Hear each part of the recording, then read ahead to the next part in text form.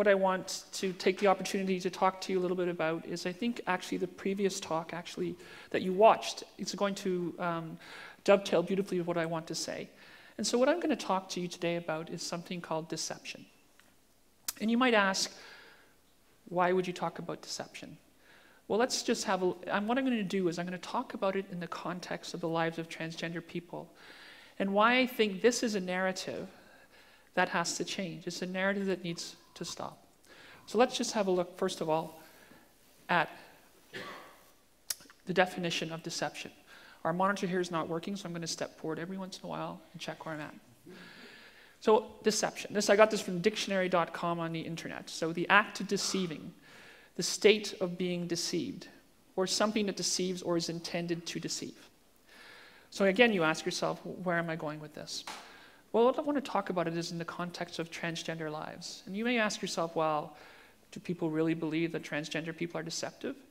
And my answer is yes. This is a very common narrative about transgender people. So you often see on television shows, I remember as a kid watching Maury Povich, can you tell who's transgendered?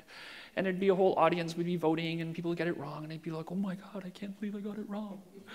And so there's a whole concept that somehow these transgender folks are actually out to deceive people. But you ask, well, that's maybe just on, talk shows and media, but not in real life. But you know what? In fact, quite frankly, as recently as 2013 in the UK, there was a judgment found against a trans man where he was convicted of sexual assault because he did not disclose to his partner his transgender status. I.e., because he was a trans male and surprised this woman with no penis, which I guess is a surprise to a lot of women, because he did that, he was actually convicted of a crime. So essentially in the UK, as a transgender person, you have to disclose your status. Now, I often thought that's kind of amusing, because could you imagine if everyone had to disclose all the truth about themselves before they engage in sexual activity? A lot of women would be very mad at a lot of men. They'd be like, I swear to God, it looked bigger in the mirror. But the point being, this is again the idea of somehow there is an act of willful deception. Make sure I change my thing here again. So, so you ask yourself in a sense, well, here we are in Canada, possibly, a progressive liberal country with liberal social values. And how can we, be in this situation? Well, if you look at Canada as a whole, there is a sort of a mixed perception and perspective around transgender people. In terms of law and human rights, here in the province of Ontario, transgender rights are protected. The Human Rights Code, which was Toby's Law, or Bill 33, states explicitly that gender identity and gender expression is a protected human right here in the province of Ontario. Again, if you look across Canada, there are only 3 other jurisdictions that provide that right. One is Nova Scotia, one is Manitoba, and one is the Northwest Territories. In every other jurisdiction, there is no specific protection for gender identity or gender expression as a human right. So what's happening? Well, federally, believe it or not, there was a bill passed in the House of Commons, Bill C-279, which explicitly protects gender expression and gender identity as a human right. And interestingly enough, this bill passed the House of Commons with all-party support. Now, not entirely all-party support, and you can imagine which party might not have all supported it. But that party still had 6 cabinet ministers and 12 other members of that party, the Conservative Party, including the foreign minister and the finance minister, who supported this bill. So you think, whoo, it's going to the Senate. As you know, Canada's Senate has a wonderful reputation as an august body of second thought. Just ask Mike Duffy. And so my point is, of course, so this will most likely be passed into consent. It'll receive royal assent and become the law of the land in Canada. So you think, well, that sounds pretty cool. We probably got that nailed down. Oh, no. As always, there are folks who don't think this is a good idea. So I could point you to a website called Canada Family Action. And they refer to Bill C-279 as the gender or bathroom bill. And directly on their website, first of all, they call the Conservative members who voted for it Conservatives in name only. taking a fantastic playbook from the Republican Party in the United States. And then they use terms like protect women and children, defend our country's morals, prevent gender confusion.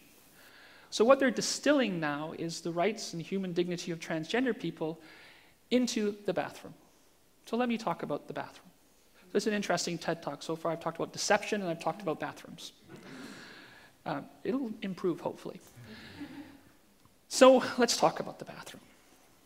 So what they're essentially saying is that an entire group of people, transgender people, are essentially predators whose only goal is to get into a women's bathroom. They're not talking about trans guys. Apparently guys' bathrooms are very safe places where nothing bad ever happens. But just into women's bathrooms where they can prey on women and children. And why do they use this narrative? Because fear, right? Fear is this base paleocortical human emotion that appeals to human emotion. And so, of course, we should never let facts get in the way of fear, because if we actually let facts get in the way of fear, we might think differently. So what does this mean? So, of course, what this means is that people should be afraid to use the bathroom if transgender people are there. But again, really, it's only visible transgender people, right? You don't know who is necessarily transgender. I use the women's bathroom all the time, quite safely. And nobody filming with my children by myself, people usually just ask me to pass them toilet paper or soap. It's not that big a deal. So I'm wondering maybe if what the Canada Family Action Council would suggest is that we should have genital monitors at every bathroom. So when you go to use the bathroom, somebody checks to make sure you have the right genitals, and therefore you can use that bathroom safely. And also, let's talk about hypocrisy. When we look at the bathroom, think about this.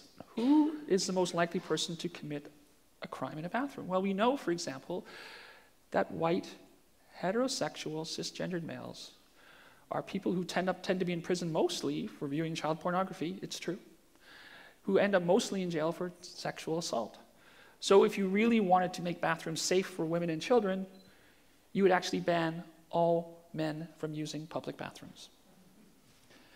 Let's take it even further. Let's look at clergy, right? Some of the most respected members of our community. Well, we know for a fact that members of clergy have been convicted in court of law of assaulting children. So let's take it there, and now, if you really care about the safety of women and children, then maybe what we should do is ban all clergy members from using public bathrooms. Now, of course, this is absurd. No person in their right mind would support this, because what you don't do is you don't punish an entire group of people. What you do is if behavior is bad, you punish bad behavior. And that's individuals, not groups of people. Where my slide is. So back to deception. So here we have, again, this notion that somehow transgender people are trying to pull a fast one over on the normal people. And in fact, transgender people aren't in any way trying to pull a fast one over on normal people. In fact, I would argue that transgender people are the most authentic people you can meet. These are people, despite the fact that they face increased levels of homelessness, poverty, violence, addiction, and mental health issues. Despite all these facts, go out there every day and put their face to the world. I can tell you in my clinic, I have over 400 trans clients I take care of. The stories I hear are horrifying. Where people go out in the street, they're yelled at, they're spit on, they're threatened. When a transgender person uses a bathroom and they don't look the part, there's a good chance that they're going to be threatened with violence. There's a good chance they're going to have an act of violence committed against them. So really, again, it comes down to me to this narrative of deception, that somehow myself being a transgendered woman, that we are trying to deceive you. And my argument is we're not trying to deceive anybody. In fact, we are living as authentically as any person has ever lived. And in a sense, we are putting our vulnerabilities out there for everyone to see. And again, I'd like to make a really salient point here, and I think it's a really important point. Ontario passed our legislation in 2012. And since 2012, there has not been a single case of a transgender person assaulting a person in a bathroom. Not a single case. Yet the converse is true. There are many transgender clients who are assaulted in bathrooms. And you know what happens when they go to tell the police? Especially if they don't look the part, the police say, well, you should use the right bathroom. That's the most common response they get. So really, when you ask yourself the question, who really needs protection? It's not the cisgendered people. That's people who aren't transgendered, by the way. It's always good to have a name for the other people. It's transgendered people. And that's who really needs protection. Hence, what I think is the reason that these rights are important and that we need to advocate for them. So again, I think, from my perspective, that we need to change the narrative. We need to look at transgender people differently, and we need to think differently. I want to reassure you that being transgender is not a guessing game.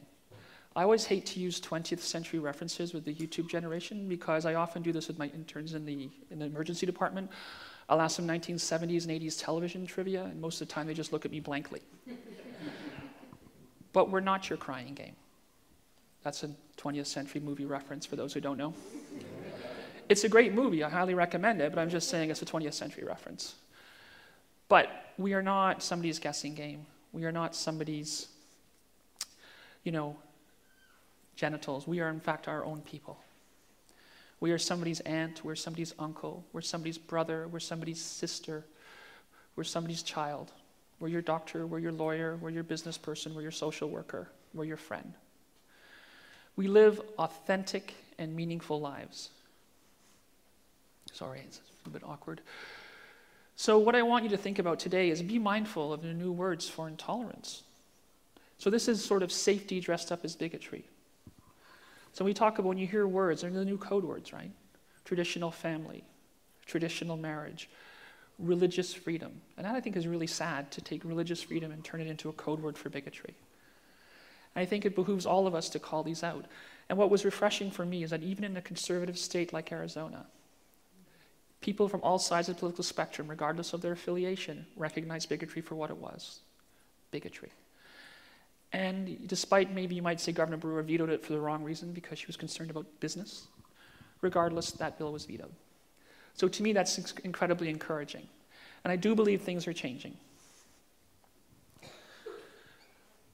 So I'd just like to leave you with a couple of thoughts. One is, believe it or not, when transgender people use a bathroom, they're using it to use the bathroom. There is no ulterior motive. There's no other reason they're using the bathroom. Much like yourself, they have needs. Those needs are often met by using a bathroom. So what I would ask you is maybe, just maybe, you should think about that next time you see a transgender person in the bathroom. I want to leave you with a different word rather than deception. Maybe a word that has a better connotation for all of us. And that word is equality. And equality from the Oxford English Dictionary is a state of being equal, especially in status, rights, or opportunities. And I hope that one day we come to a world where when a transgender person uses a bathroom, they get to use it just because it's a bathroom. Thank you.